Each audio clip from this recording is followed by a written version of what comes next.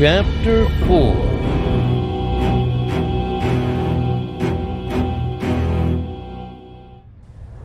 In the first quiet moment of the day, Han's comlink unit chirped at him. "Han, this is Luke," a familiar voice said. "Will you come see me?" "What? Luke? Hey, kid, your sister's been looking everywhere for you." "I know," Luke said. "Will you come see me? Alone?" All right. Where are you? Are you really on Coruscant, like Leia says?" Luke did not answer directly. "Take your speeder due west from Imperial City. When you reach the coast, turn off your nav system and release the controls. I'll bring you here." "Well, okay. That's easy enough, but it'll have to be later," Han said apologetically. "Tonight. Somebody's got to watch the kids." "Of course. I'll see you tonight." "Wait," Han said quickly, before Luke could break the link. "Is this supposed to be a secret? Can I tell Leia where I'm going?" "If you need to. I don't want you to lie to her." "You sure you don't want to just call her yourself? Talk to her?" "I'm sure," Luke said. "Tell her what you need to, but please come alone."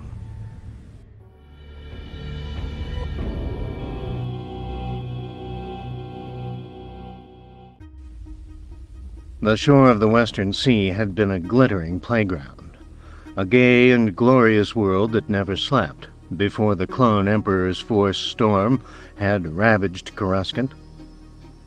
It had yet to fully recover. Only the lights of a few scattered resorts marked the broken lines of the coast as Han's speeder flashed overhead and bored into the dark sky over the Western Sea. Han waited several long seconds until he realized he couldn't say what exactly he was waiting for. "Okay, Luke. Hope you're listening, wherever you are. I really don't want to go swimming tonight." Leaning forward, Han reached out and switched off the nav system, a process that took 3 confirmations and 2 overrides.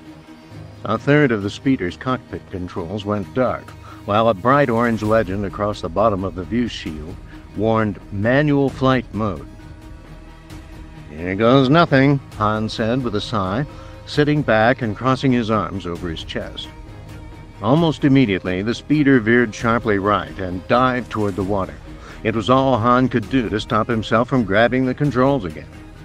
But the speeder soon leveled off, though at an alarmingly low altitude. The moon was still well below the horizon, but Han could see the undulating surface of the sea by the pale phosphorescent light of millions of tiny creatures riding the swells and currents.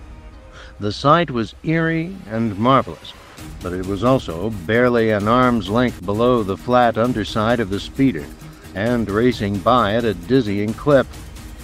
"Hey, Luke, you out there?" Han said, slouching as much as the speeder's seat and his long legs would allow. "Is this going to be a long flight? Do I have time for a nap? Hey, pal, you can start food service any time." There was no response. "Lousy space lines," Han muttered, closing his eyes. "They're all smiles till they have your money and herd you on board. Then see if you can get a glass of water." A long-winged sea shrike rose from the rocks to fly in formation with Han's speeder, as, slowing, it arrowed toward the beach. Wakened by the change in the pitch of the speeder's thrusters, Han strained to make out where it might be headed. Then a hole opened in the sky ahead, a brightly lit oval that hung above the beach like a doorway to morning. The sea shrike veered off, and the speeder coasted through the oval of light and settled on the floor of an otherwise empty, high-ceilinged chamber. Han twisted sideways in his seat to see where he had come from, just in time to watch the opening seal itself behind him. "Hello, Han," a voice said in his mind. "Come up." "Come up?" Han said, scrambling out of the speeder. "There's no—" As he began his protest, the nearest wall deformed into a ladder, and an opening appeared in the ceiling above it. "Sure," Han said. As if it would have been any more trouble to make stairs. But he reached out and clambered up the rungs all the same, taking them 2 at a time as a point of pride. He wasn't happy, though, to hear his own grunts at the bottom or feel his heart racing at the top. Han found himself standing at the bottom of a large, spherical room containing no furniture or technology, at least none that he could spot. "Now what?" "Keep coming," said the voice in his head. "Walk up the wall." "Easy for you to say," Han said, starting to feel annoyed. But the opening he had climbed through had already vanished, leaving him with little choice. He started up the curving wall and found to his surprise that wherever he stood seemed to be the bottom of the sphere. There was no telling whether it was a trick with grav fields, some sort of Jedi legerdemain, or the room itself was turning under him. Han tried not to think about it, though his steps became cautious as he went past the halfway point up the wall, or at least what should have seemed like halfway up the wall. After he had gone a dozen more tentative steps, a section of the floor, wall, ceiling, ahead of him, dropped away to form a ramp leading out of the sphere. It seemed to Han as though he must be upside down in relation to the rest of the structure, but he found himself, apparently right side up, entering a large pyramidal room from one of its 3 sloping sides.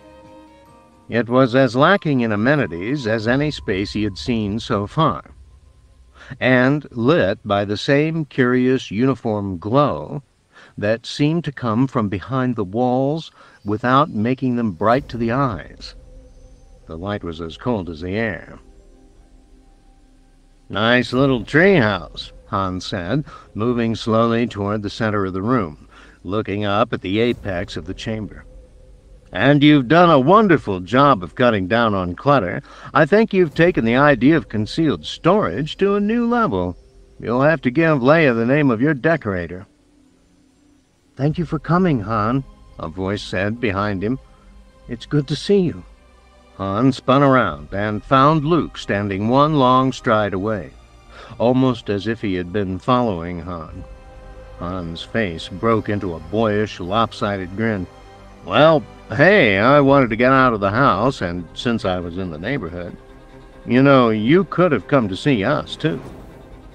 "No, I couldn't," Luke said. He wore an ankle-length patchwork robe that seemed to be made from bits of several other garments, including a pilot's uniform and a Tatooine sand cape. His demeanor was relaxed but remote, quelling Han's impulse to grab him in a bear hug and clap him on the back. "I hope by the time you leave, you'll understand why." "Well, you'll have to start at the beginning, because I don't understand a thing about what's going on," Han said. "What is this place? Why are you here? Why are you hiding? Why am I here? Why didn't you want Leia to come?" "Leia wants something from me," Luke said. "You don't. Your other questions will take longer to answer." Han looked around with a frown. "If this is going to be a long conversation, I don't suppose you have anything like a chair anywhere?" "Sorry," Luke said, dropping gracefully into a cross-legged meditation posture. "Sit where you like, and I'll put an air cushion under you." He waited until Han was comfortably settled, then went on.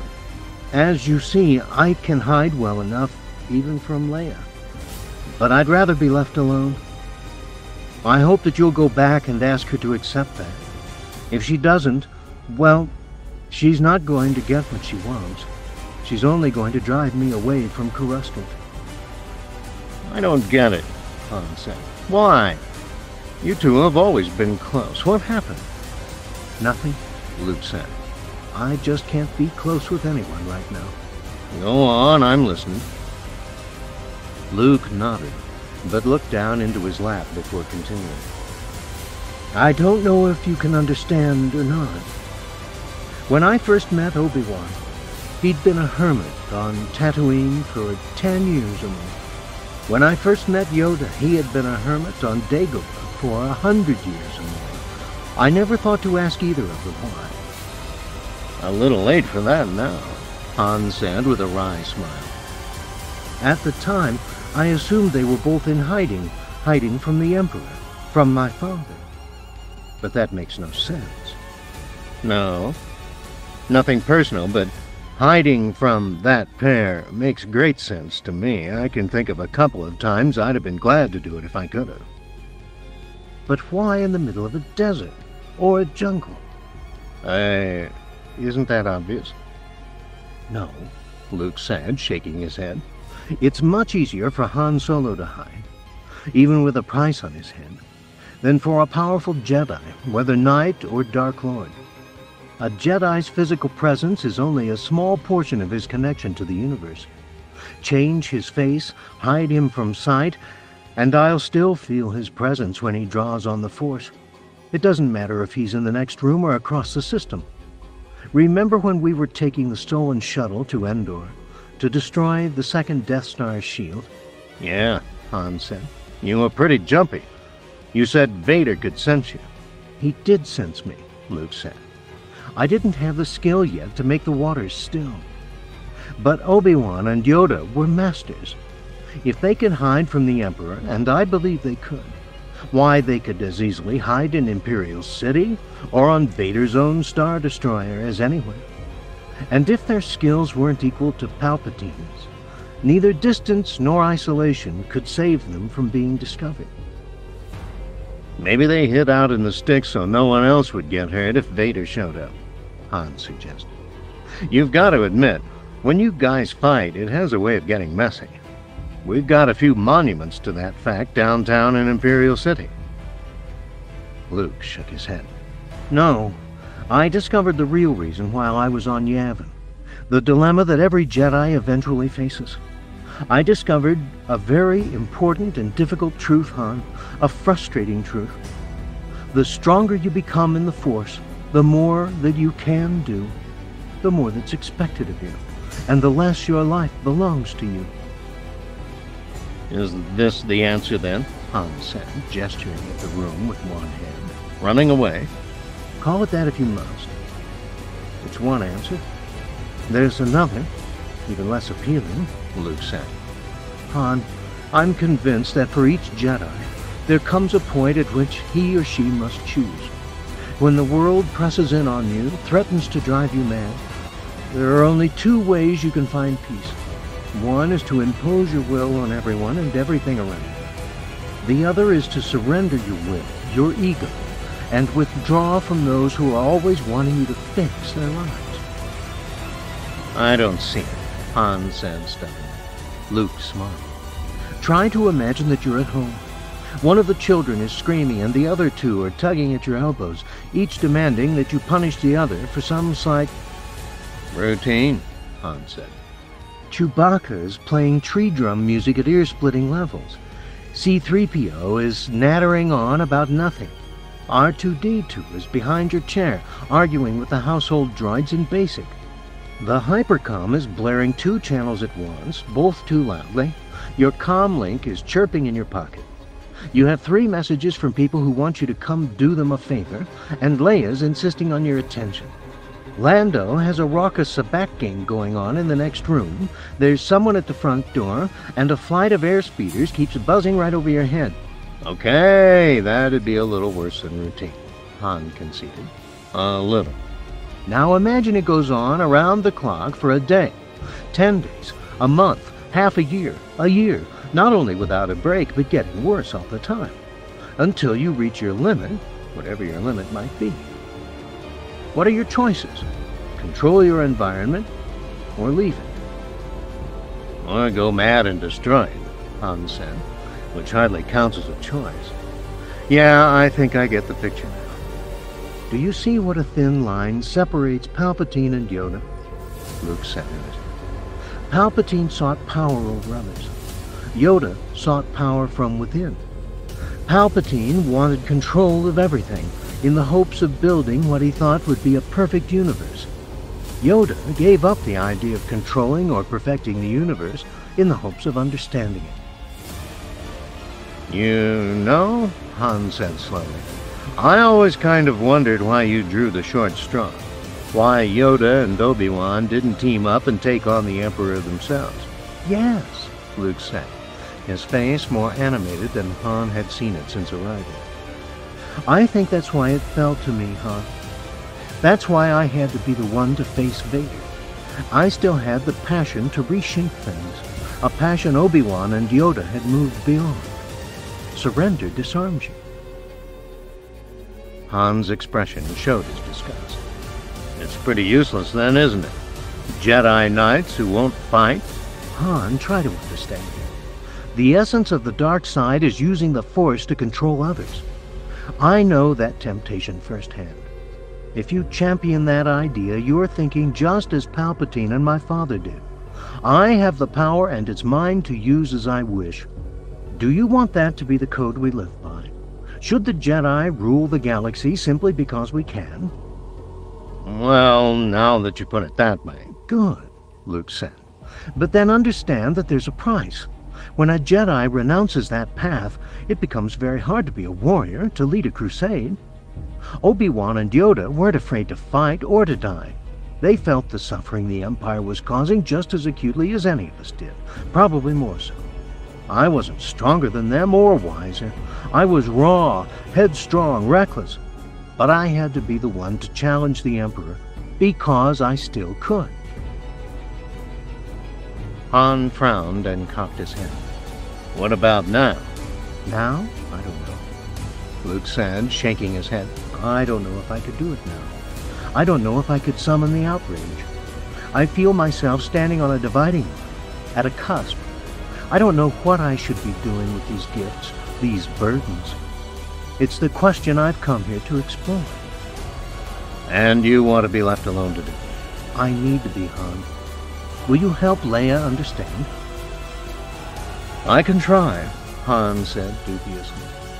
I can't ask more than that. Look, with everything you've said, I already know the answer. But I gotta ask, so I can tell her again. Leia wants your help with something. I know. She wants you to come live with us for a while. She needs help with the kids. She thinks she does, Luke said. I'm sorry. I have to say no. Okay, Han said with a shrug. I had to ask. I guess she thought, family and all. Maybe you could become a hermit next month instead of this month. Luke stood. She's important to me, as are the children, as are you. You know that. Sure. That's why my answer is no. It has nothing to do with his other matter. It doesn't? Han asked, struggling to his feet. My sister Leia has all the talent and wisdom she needs to be not only the mother, but the model your children need, Luke said. She has only to believe in herself, and she'll find that nothing is beyond her. Which is why the worst thing I could do for your family right now is come to her rescue, to encourage her to look to me to solve her problems. She'll only undercut her own authority with the children, and yours with it. They must learn their first and most important lessons from you. In that, they're no different from any other children. Han pursed his lips as he considered Luke's answer. All right, he said, offering his hand. Good luck, Luke. I hope this won't be the last time I see you. But you call us. We won't call you. Okay, buddy? Taking the offered hand, Luke looked intently into his visitor's eyes. Thank you, he said with a small but affectionate smile. I couldn't ask for a better friend than you are. As always, the open emotion made Han uncomfortable. You could ask, but you don't deserve one, he wisecracked, patting Luke on the arm and then pulling away. He circled around Luke toward where the chamber's entrance used to be. You get right to work moving that metal furniture around, or whatever it is you hermits do. I'll just go home and tell Leia you've cracked up. It'll be a lot simpler. No, don't bother. I can find my way out. I never have seen a maze that couldn't be greatly simplified with a good blaster.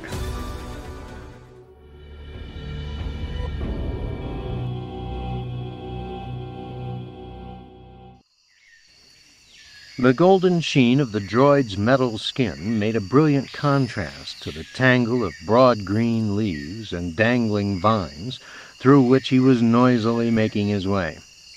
"Impossible! Such arrogance!" the droid said aloud as he struggled with the thick growth, though he did not yet know there was an audience for his thoughts. "For all he listens to me, you would think that he is the protocol droid and I the astromech." Flailing his arms at a snarl of branches blocking his way, the golden droid stopped and looked back the way he had come. "I hope the stone bats rip out your circuits and nest in your equipment bays," he called into the jungle. "I hope a kite hawk drags you off to the temples and feeds you to her kits. It would just serve you right." But when he turned back to consider his own plight, the droid found his way blocked not only by the flora of Yavin 4, but by a tall, broad-shouldered man in a military flight suit. "Oh!" C-3PO exclaimed, and fell back a step. "General Calrissian, you startled me, sir. Where did you come from?" Lando grinned. "With all the noise you were making, a platoon of stormtroopers could have snuck up and startled you. Don't tell me you're still fighting with R2 after all this time. You two are worse than brothers." "That stubborn, contrary pile of tin is no brother to me," 3PO said with stiff pride. "If I had been as carelessly constructed as he was, I would return myself to my maker to be scrapped. In all my years, I have never met another R unit as erratic and egotistical as R2-D2. A simple rebuild of the secondary power grid, and R2 turns it into a major project. I could give you a list of his operational anomalies as long as—" "That will have to wait," said Lando. "Right now you need to pack your polish and power couplings. You're coming with me on a little trip." "Sir, I would be most delighted to accompany you. For all I care, R2 can fall in a mud bog and rust away," 3PO said, extracting himself from the snarl of vines and circling a tree to join Lando. "But Master Luke brought me here to manage the administrative needs of the Academy, and he did not change those instructions before he left." "What did he say when he left?" "Not a word to either of us, General Calrissian. He simply vanished in the night. I have not heard from him or of him in 19 local days. Do you have news of Master Luke, sir? Is he well? Do you bring new instructions from him?" Lando pursed his lips and considered. "Yes, I do, 3PO. New instructions for the both of you. Luke's fine, but he's gone off on some sort of retreat, and he's assigned you to the fleet office until he returns. And the fleet office has assigned you to me." If I could have found Luke to ask him, I'm sure the end result would have been the same, Lando told himself. "I am glad to hear that Master Luke is well, General Calrissian. No one has been able to tell me anything, and I will not miss Yavin 4. It is so humid here that my circuits are always corroding. Look at me. I can't go into the jungle without getting filthy. But must we take R2 with us?" "I am afraid so, old man," Lando said, patting the droid's metallic shoulder. "But look at it this way. You only have to deal with R2. I have to deal with the both of you. If I can cope, so can you." 3PO tipped his head back, and his eyes flashed. "Sir, I don't understand." "I'll explain later," Lando said, glancing at his chrono. "Call R2 in. We've got a deadline to beat, and this isn't our last stop." "I will have to inform Master Streen of our departure." "Already taken care of," Lando said, thinking of a different set of lies he had just told to Streen. "Still can't get used to being trusted. It's a better camouflage than I thought. Come on, Tin Man. Lady Luck's waiting for us."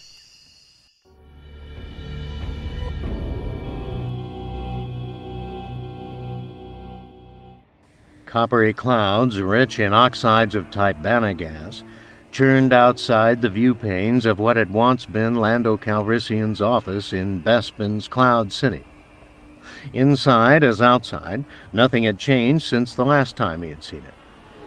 The walls and shelves were heavily laden with the eclectic collection of objects that only a rich man or a well-traveled smuggler could amass. "I like what you've done to the place," Lando said to the cyborg that sat behind what had once been Lando's desk.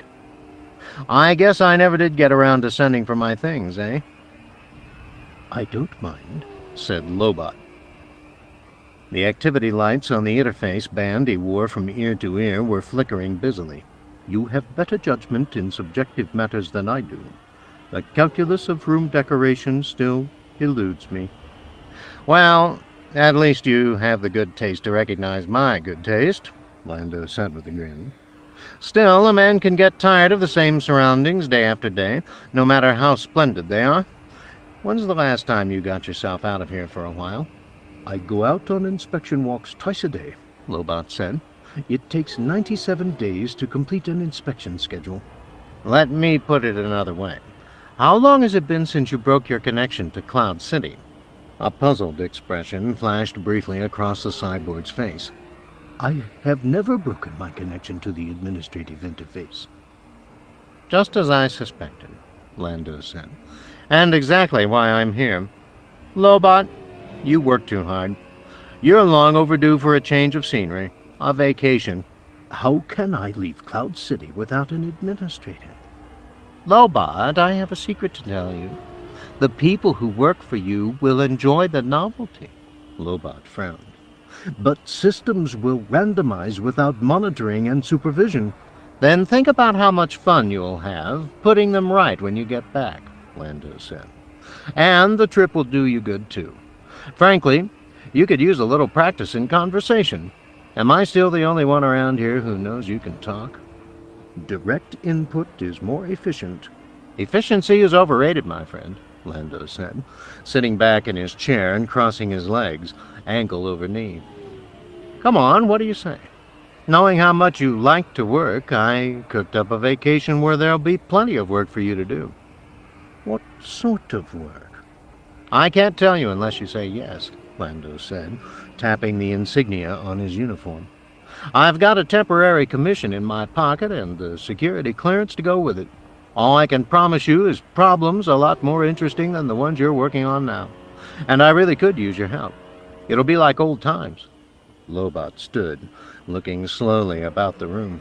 "I'll trade you my help for your things," he said finally. "I want them to stay, for old times." "Why, you old horse trader, you. Who's been teaching you the art of the finagle?" "You did," Lobot said. He closed his eyes and lowered his chin to his chest. The lights on his interface bar all flashed green, then all flashed red, then went dark. Raising his head, he opened his eyes and looked at Lando. "It's too quiet." "Go ahead and leave a few channels open then," Lando said, standing. "Bring with you whatever you need to be comfortable." A few scattered lights on Lobot's interface sprang back into activity. "Better," he said. "Let's go. What is my rank? What problems need solutions?" "I'll tell you all about it on the way."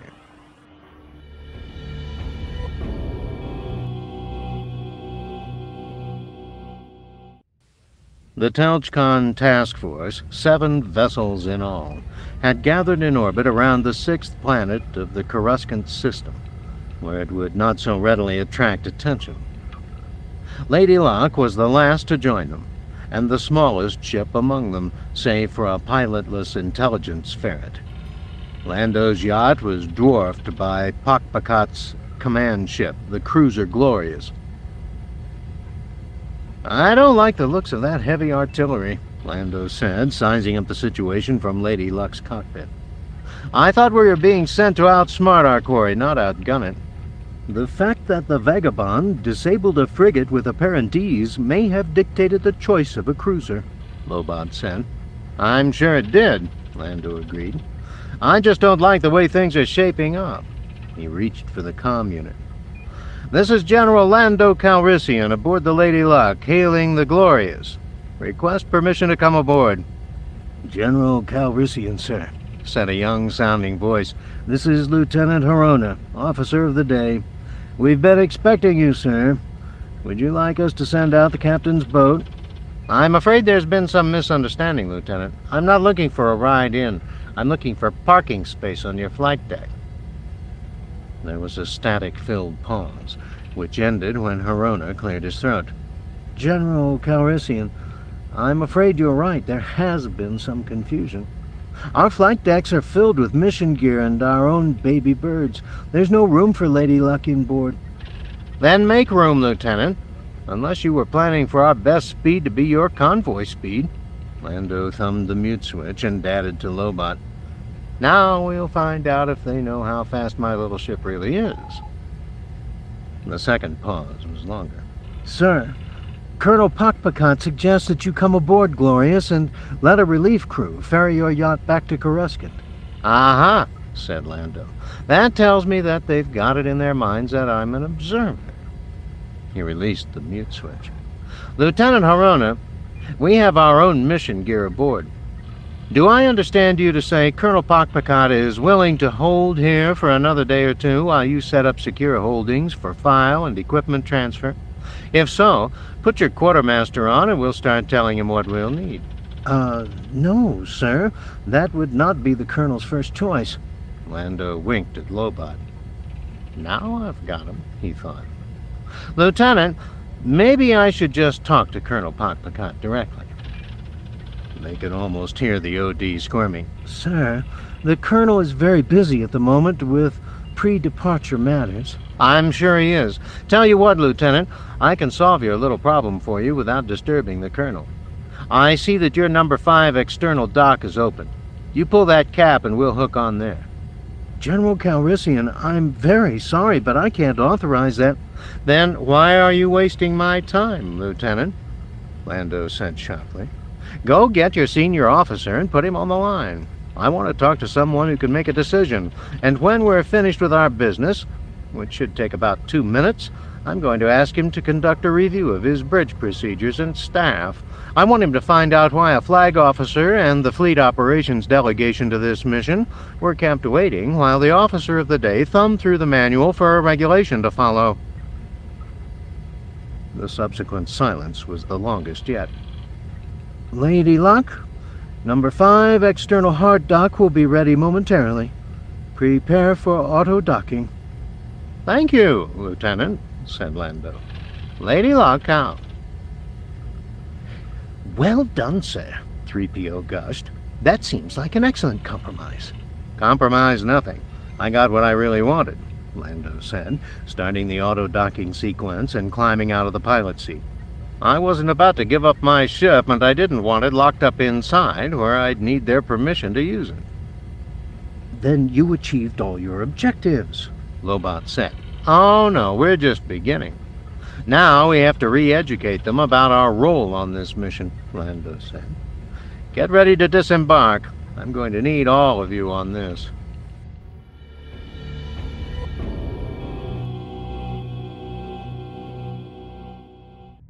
Colonel Pakpakat, sir. General Calrissian to see you. The ensign's voice was a bit shrill with nervousness.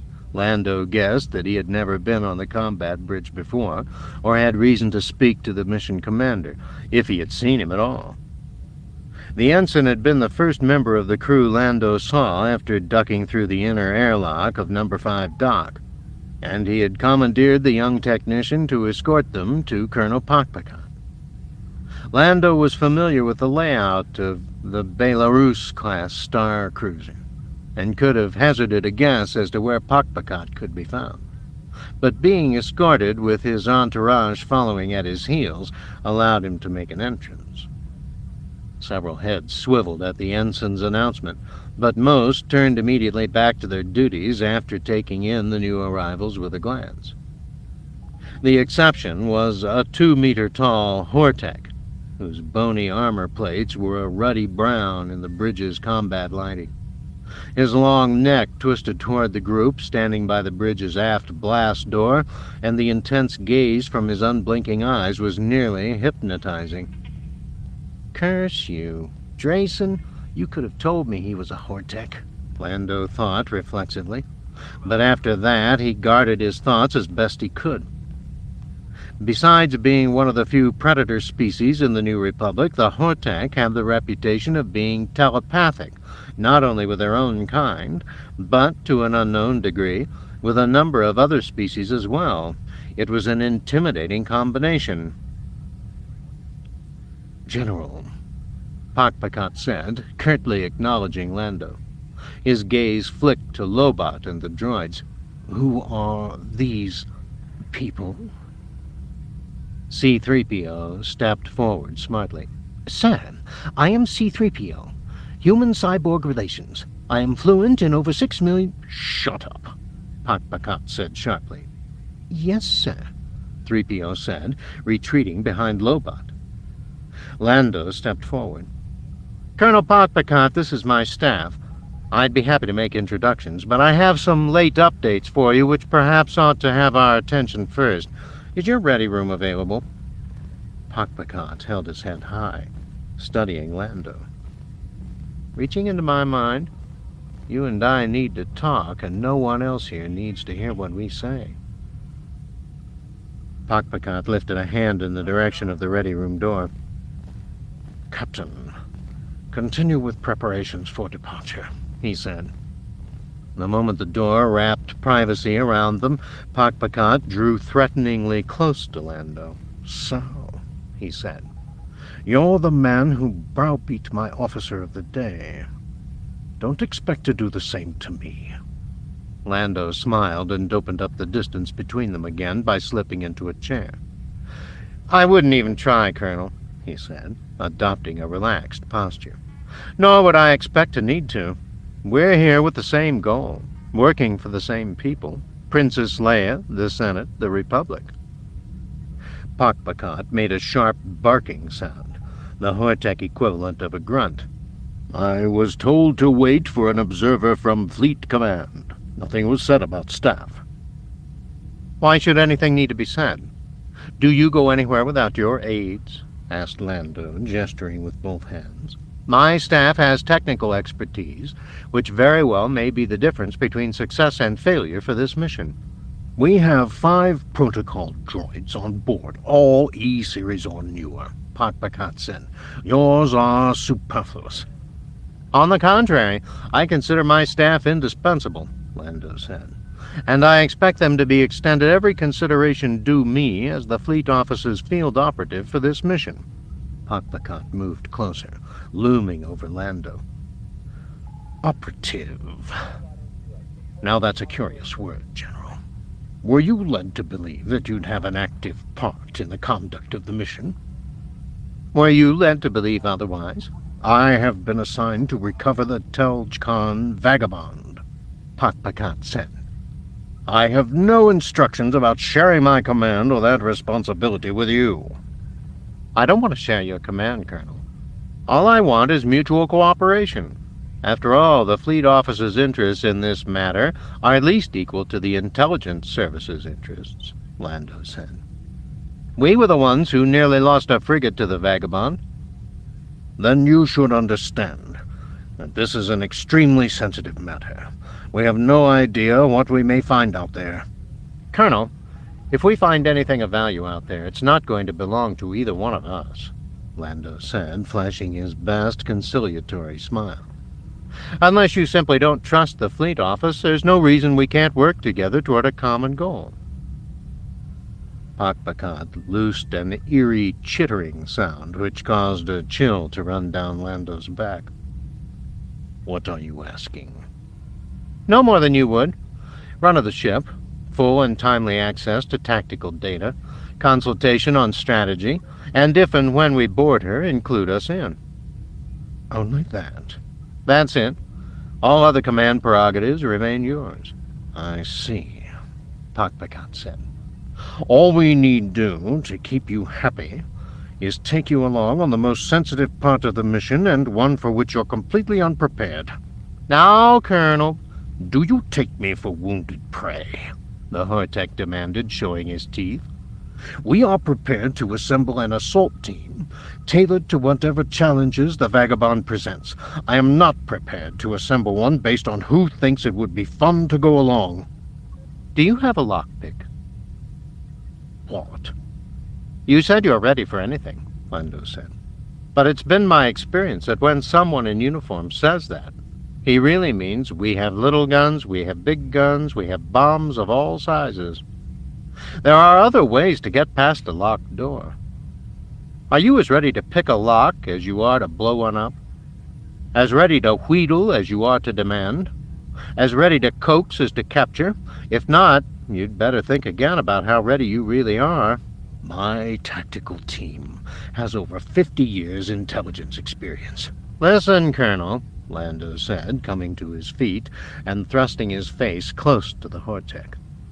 I'm sure you have good, solid, veteran players on your team. But I've got some ringers on mine. I've got a human with a machine interface, a droid with a universal linguistic interface, and a droid with a universal machine interface. There is nothing special about your staff's abilities. Maybe not in the specs, said Lando, but they know how to play together. And they know how to win. We beat Darth Vader and we beat the Emperor on their turf and on their terms. Ancient history. And you were lucky. Lando smiled. Any gambler knows you don't bet against a lucky man. If you keep my players out of the game, and you lose, you're going to have a hard time explaining that to the people who sent us out here.